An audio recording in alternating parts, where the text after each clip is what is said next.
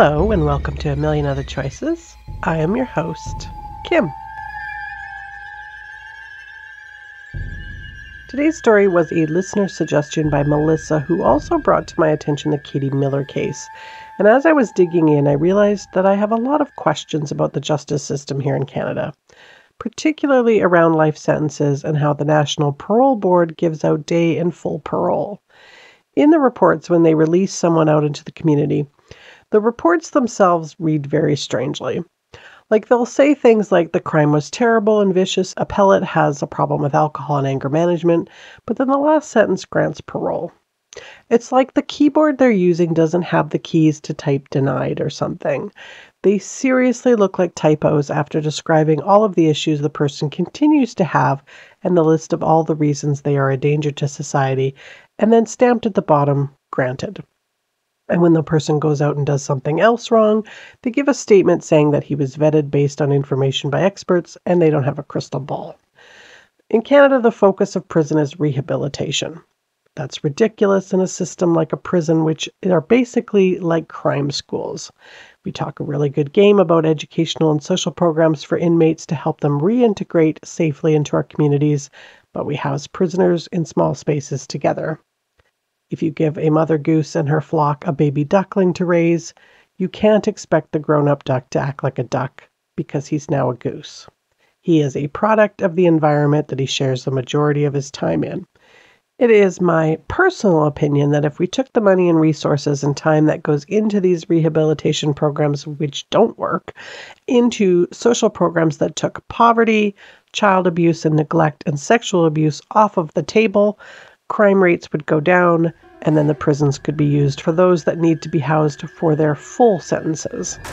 Anyways, on that rant, this is the murder of Amber Kirwan and Robert LeBlanc. Amber Dawn Kirwan was born on August 21st, 1992 to her dad Donald and mom Marjorie. Amber's family has been quite private since the events that surround her murder, so I hope that they are okay with me telling Amber's story, because it actually highlights some issues with our justice system. As I learned from Leah D. of The Least of These, when you write a script, imagine that you have to read it to the family of the victim and make sure that they would be okay with it. So if I don't know something, I'm just going to be honest, and I'm certainly not going to make it up to make the story flow better. So what I do know about Amber is that she attended Northumberland Regional High School and wanted more than anything to become a nurse. She had a wide and loyal group of friends. She was also very loyal and caring towards the people around her, and she had what her dad described as a timid nature. She had a brother named Liam and was dating a young man named Mason Campbell. In 2011, she was 19 years old and brimming with all of the hopes and dreams the world had to offer her. On her obituary is a picture of her smooshing her face into a kitten giving it kisses. So that alone is enough to tell me she was a good soul. I'm an animal lover myself, and how you treat animals says a lot about your character, and she was one of the good ones. I also know that her favorite color was green. She was a pretty girl with hair that was sometimes dark brunette and other times blonde. She had an infectious smile. She was fairly quiet and shy around those that she didn't know, but opened up and friendly with her friends. She attended Girl Guides as a kid, just an all-around wholesome Canadian girl. Amber lived in an area of Pictou County in Nova Scotia called New Glasgow. Pictou County is along the banks of the eastern part of the River of Pictou, which flows into Pictou Harbour, which is part of the Northumberland Strait. It's a town with very Scottish roots, hence the naming of New Glasgow, and it is where the events of Amber's life and murder took place. New Glasgow is a town of about 10,000 people. Amber and Mason were in a long-term relationship, and Mason had built a very good relationship with Amber's family. By memorial videos on YouTube, it looks like Amber and Mason had been dating since their school days, kind of growing up together. Amber was the type of young woman that didn't do risk. She was very smart. She did not like to walk alone at night. On the night of November 9th, 2011, which was the Canadian Thanksgiving Sunday, Amber and Mason hosted a Thanksgiving get-together with some friends, and it's not clear where they held this gathering. It sounds like Amber and Mason lived together in their own place. Afterwards, Amber went out with some friends to a place called Dooley's, which is a pub with a pool hall. and Mason stayed home. In Nova Scotia, the legal drinking age is 19, so she wasn't doing anything wrong. She did have a few drinks, and at 1:30 a.m., she called Mason to ask him to come and get her because it was late and she didn't want to be out by herself and her friends weren't ready to go yet. Mason had been drinking himself that night and maybe smoking a little weed. He also didn't have insurance or his vehicle registered, so he knew that there was no way in hell that he should be out driving. But he figured, well, as long as he didn't pick her up right outside of Dooley's where there were probably cop cars parked. In a lot of Canadian cities on the weekends, cops will basically sit outside of pubs where young or rough crowds converge just to keep an eye out for bar fights that spill outside or inebriated kids getting into parked cars to drive off. So he arranged for her to meet him outside of Big Al's convenience store, which was about a block or so away. I'm not going to go into any judgment about Mason's decision to drive that night. What's done is done. But I also don't want to skip over it completely. Obviously, I'm against drinking and driving, but Mason has enough woulda, coulda, shouldas on his mind, and I have a big pet peeve about people reminding or coaching others about what they should or shouldn't have done after an event. When you get heartburn from a donair and someone says, you shouldn't have ate that, I mean, what does that really do? How does that help anything? Anyways, surveillance footage from outside the bar shows a kind of swaying but mostly coherent Amber exiting the pub and making her way through the crowd of people outside and down the street alone towards the convenience store, which was on North Provost Street. Sure enough, a police car was parked directly across from the pub near the main entrance. Several minutes later, when Mason arrived to get her, she wasn't there. Mason understandably freaked out a bit, but it's not like he could really drive all over the place looking for her. He did look around for her a bit. I wasn't there, but I don't think he freaked out in an, oh my God, she's been kidnapped kind of way, but more in a, I was supposed to take care of her and I've lost her kind of way. It's the middle of the night now, so he's not really sure what to do. So he Facebook messaged Amber's aunt, but I don't think she answered. Again, it was the middle of the night. He called Amber's mom, Marjorie, in the morning after a night of no sleep to let her know that she hadn't come home and he couldn't find her. Now, Marjorie wasn't able to get a hold of Donald right away, her dad, because at that time he was working. But they're all just basically frantic. Amber was a very careful person. That's the whole reason she called Mason to get her in the first place, was because she knew that walking home or getting into a cab or just being by herself when she'd been drinking was kind of a dangerous thing for a young woman. As soon as Marjorie was able to contact Donald, they hightailed it to the police station and reported Amber missing. While the police and community searched, Marge and Donald did what I think any of us would do. Like numb zombies, they just drove around and walked the streets looking at faces for Amber. By October 16th, the community was distraught and terrified for Amber and held a candlelight walking vigil for her, and the Wall of Hope was born, where hundreds of lit candles were arranged down a 65-foot block, and an anonymous donor put up a $15,000 reward for a tip that led to finding her. The surveillance footage from Dooley shows that when she reached the corner of George Street and Archimedes, a vehicle was seen coming down George Street and then turning onto Archimedes. But she's just kind of a dot on the screen by that time, and the vehicle, which appears to be a sedan type, is too far away to really make out any kind of license plate or anything like that. The surveillance tape of Big Al's parking lot didn't show any sign of her, so she disappeared somewhere between where she could no longer be seen on Dooley's camera and the parking lot of Big Al's, literally like a city block of area. The morning Amber disappeared, which was the Thanksgiving Monday, before there was any news reports about the missing woman, a couple, Nathan Goodall and Lisa Williams, saw a car that they didn't recognize parked on Heath Bell Road, which was just at the end of their property line. It was parked near a wooded area leading to a logging road. The car was a newish model and clean. They noted it, thought it was out of place with that eerie instinct way that we have about noting details but not really noting them, like subconsciously knowing that a clean car looked strange in that area where the road wasn't paved. Lisa thought about it, but she didn't really have any specific reason to feel uneasy about it until they heard that Amber was missing. So on a curious gut feeling, Lisa and Nathan took their dog for a walk and ventured into that area on Friday, October 14th, when they saw a pair of black leggings laying on the ground and some feather earrings hanging in a patch of bushes. Nathan said, back away, let's call the cops. The leggings and earrings were later identified as belonging to Amber. by her two girlfriends, Christy and Morgan, who had been at Dooley's with her the night she disappeared. The earrings she had only recently bought for herself.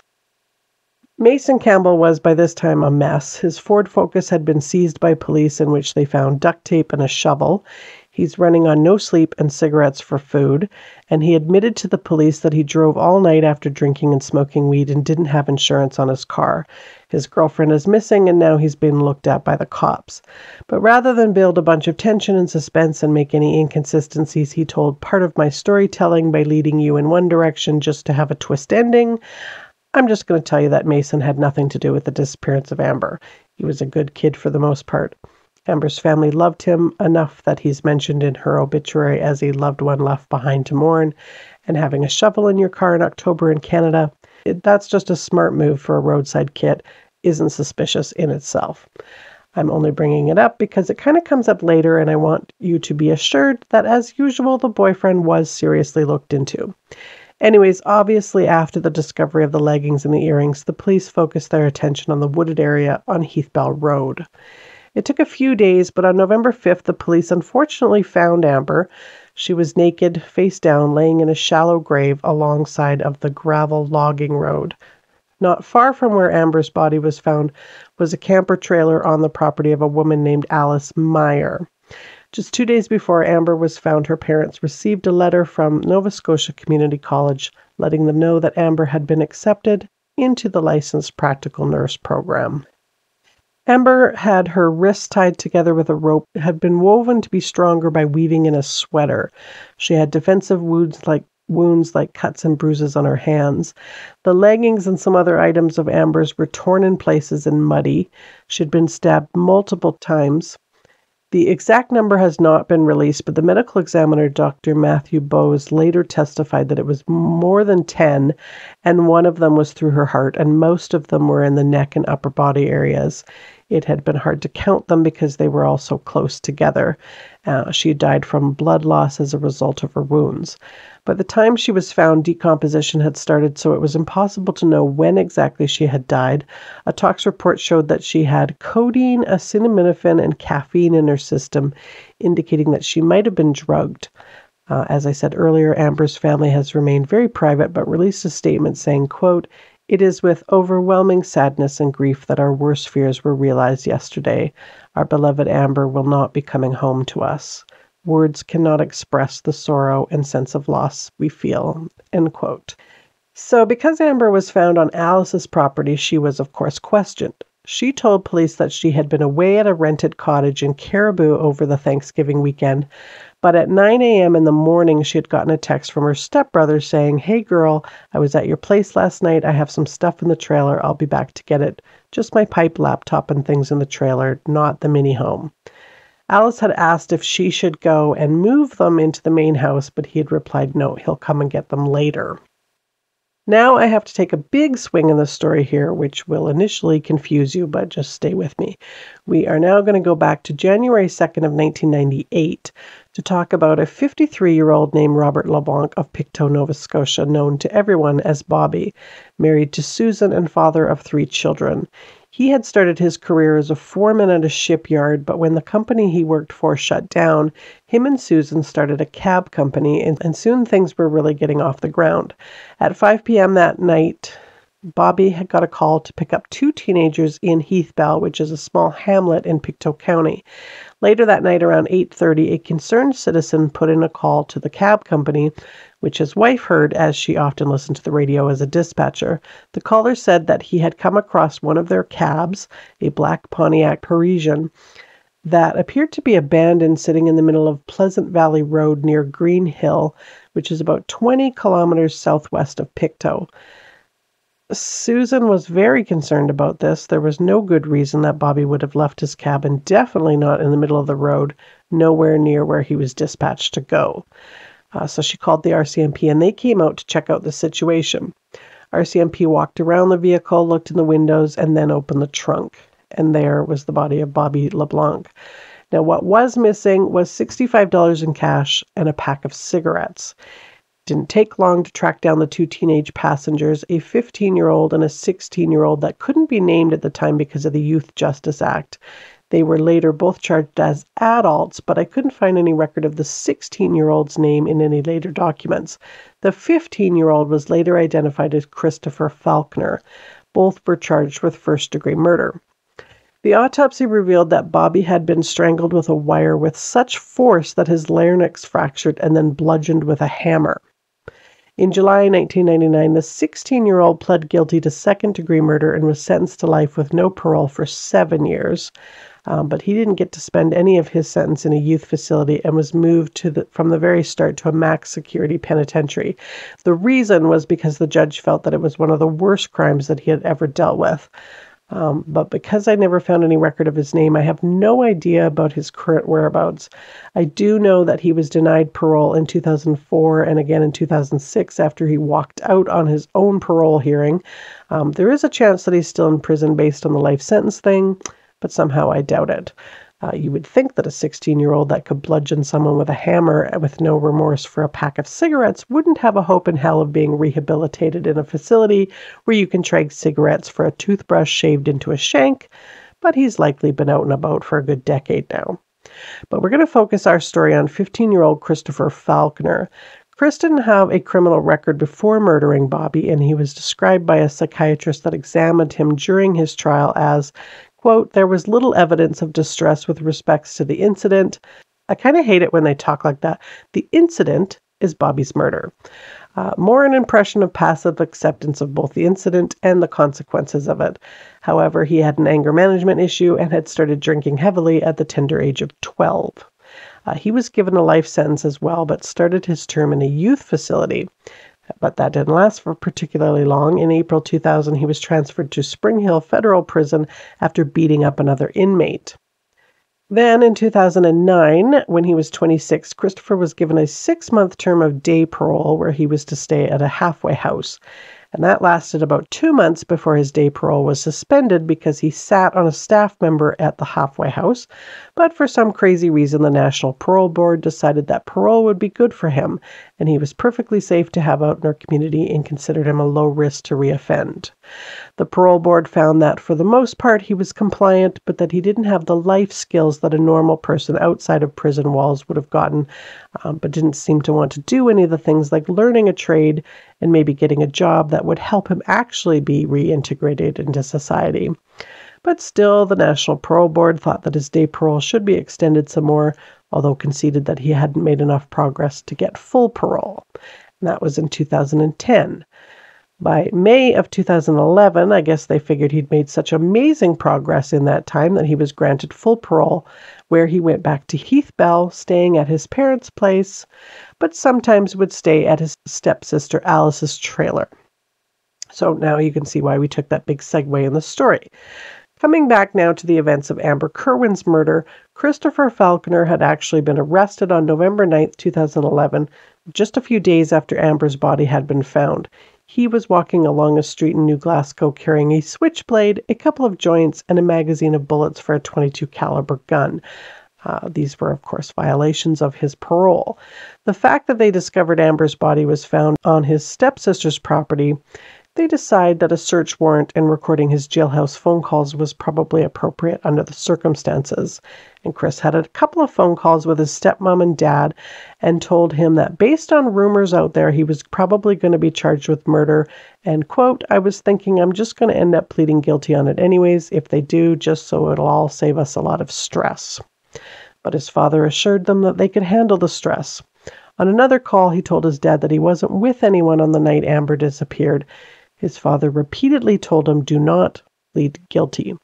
But Chris wasn't sure of his own whereabouts that weekend, telling his dad that he woke up at a friend's place on October 9th, the morning after, but then when pushed a little bit by his dad, he actually wasn't sure where he woke up. A look at Chris's phone records showed that he had stopped using his phone for anything.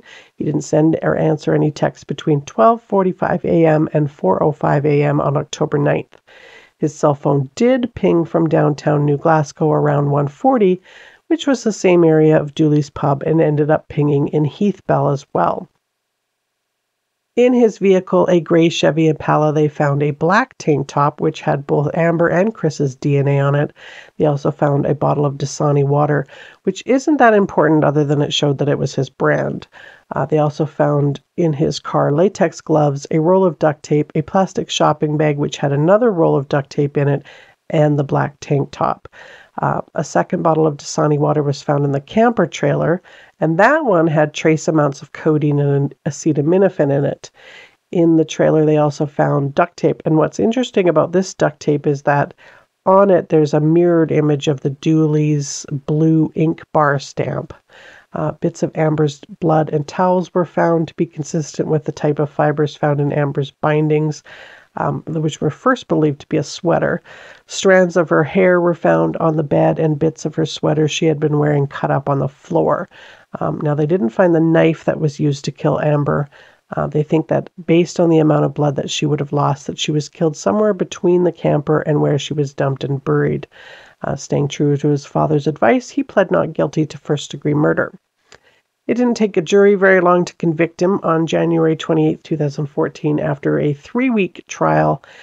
In fact, only 7.5 hours of deliberation were needed to review the evidence, and even without his prior criminal conviction for the murder of Bobby LeBlanc being admitted into that evidence, at the time, his defense lawyer, Mike Taylor, said, "The decision they made can't come as a complete surprise to anybody. Obviously, I would have preferred for Mr. Falconer that it was different, but the evidence was there, and I can see them reaching the conclusion that they reached."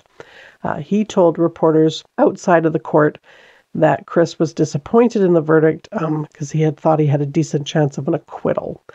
Taylor didn't think that they would be appealing, stating, "We'll look at things in the days to come, but it's a little fresh right now to even consider an appeal. An appeal of a jury is extremely difficult." But appeal they did. In the appeal notice, the defense said that the case was circumstantial and there was no DNA found at the burial site that actually linked Chris to Amber, and that anyone could have accessed the camper trailer. They also claimed that the police didn't put enough effort into looking at Mason Campbell, who they said was described as acting nervous, and of course the duct tape and shovel were found in his vehicle. And the police didn't bother to compare his Ford Focus tires to impressions found in the ground near that burial site. In November 2015, his appeal was denied, so he is currently back behind bars serving his second life sentence. His parole on his first conviction was obviously revoked. He was 31 when convicted of his second murder, putting him at 56 in 2036 when he's eligible for parole again. But I would sincerely hope that a second murder conviction only weeks after getting full parole for the first one would mean that he would not see parole again in his lifetime. But the justice system always seems to have surprises for us. Amber's family and friends have started a memorial fund through the Nova Scotia Community College, which you can call 1-866-745-7919 if you would like to donate to that. There was a lovely monument to Amber erected in a park in New Glasgow. There's a cemented pad with 2 wrought iron benches flanking a brick flower box.